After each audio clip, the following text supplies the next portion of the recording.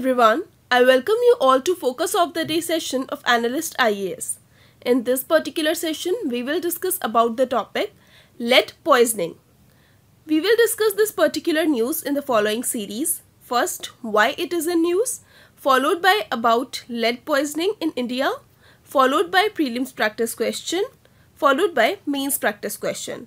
But before we start our discussion, I want you all to be informed about our programs of Current 365, which will start from 9th of January, and CSAT program, which will start from 14th of November. Along with that, we are also conducting various test series, which include essay writing test series and CSIR test series. So you can inquire about any of the following program on the given number, and you can also visit our official address, that is in Old Rajinder Nagar Market. So now let's move on to our topic of discussion and see why it is in news. A central government report has found that India bears the world's highest health and economic burden due to lead poisoning. So this brings lead and lead poisoning into news. First, we will understand about the key finding of this particular report. The report was prepared jointly by government think tank Niti Aayog and CSIR, that is Council of Scientific and Industrial Research. It found that Bihar, Uttar Pradesh, Madhya Pradesh, Jharkhand, Chhattisgarh and Andhra Pradesh had the highest average blood lead level among the Indian states. And some 23 states have an average of BLL, that is blood lead level, that goes beyond 5 microgram per deciliter, which is the standard used to gauge poisoning. The statistics are varying on a national level, with the average for the country being 4.9 nanogram per deciliters for children less than 2 years. The UNICEF report also noted that lead poisoning shaved off an estimated 5% of Indian gross domestic product due to the lower economic productivity and reduced lifetime earnings. It also caused 230,000 premature deaths in India. So this was about the key finding of this particular report. Now we will discuss about lead poisoning.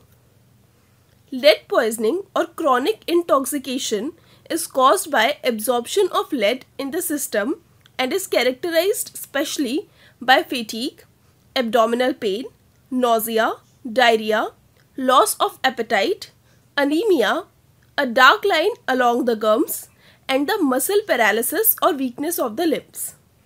Children younger than 6 years are especially vulnerable to lead poisoning, which can severely affect mental and the physical development. And at very high level, lead poisoning can be fatal. Lead exposure also causes anemia, hypertension, renal impairment, immunotoxicity, and toxicity to the reproductive organs. More than 3/4 of the global lead consumption is for the manufacture of the lead acid batteries for motor vehicles. Now in this particular image, you can see that what are the ways through which lead exposure occur. First one is inhalation of particle released by the industry or recycling.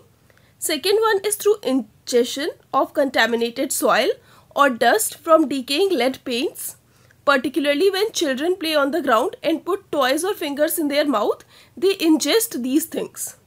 Third one is about the food or water contaminated with the lead. And the fourth one is about lead containing products such as lead glazed ceramic and some traditional medicine or cosmetics. Through these, lead exposure occur in human body. Now we will discuss about the Indian government initiatives to prevent lead exposure. The Ministry of Environment, Forest and Climate Change, that is MOEFCC, has passed a notification as Regulation on Lead Content in Household and Decorative Paint Rule 2016 and has prohibited manufacture, trade, import as well as export of household and decorative paint containing lead or lead compound in excess of 90 parts per million. So this was a law passed by MOEFCC to prevent lead toxicity. Now we will see other heavy metal intoxication. The first one being cadmium. Its source is batteries, plastic, metal coating, pigment, air wire tobacco smoke, and municipal waste and mineral fertilizers. Its symptoms include bone damage, renal dysfunction, lung damage in smokers. Then comes the mercury.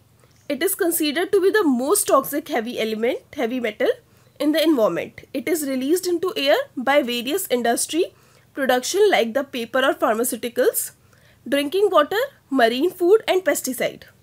Its symptoms include tremors, neurological issues, decreased brain function, depression, fatigue and hair loss.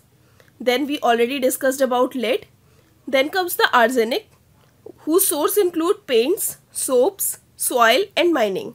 And it is basically carcinogenic, that is it can cause cancer and skin lesions, neurologic problem, nausea and vomiting. These are the symptoms of arsenic toxication. Now we will move on toward our prelims practice question, which says lead ingested or inhaled is a health hazard. After the addition of lead to petrol has been banned, what still are the sources of lead poisoning? This is a UPSC question, so please pay attention. First, smelting unit. Second, pen and pencils. Third, paints. Fourth, hair oil and cosmetics. So you have to pick up the correct answer. Your options are 1, 2 and 3 only. Option B is 1 and 3 only. Option C is 2 and 4 only. And option D is 1, 2, 3 and 4.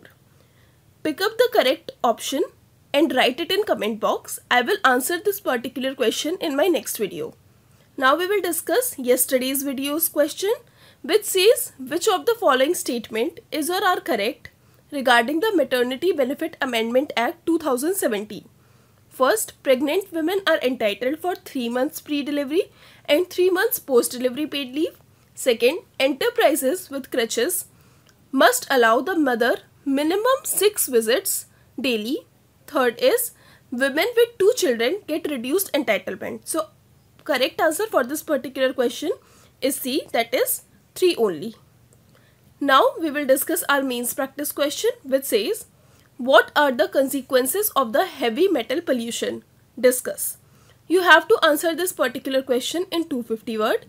Write your answer and send it to us on our WhatsApp number to get it reviewed.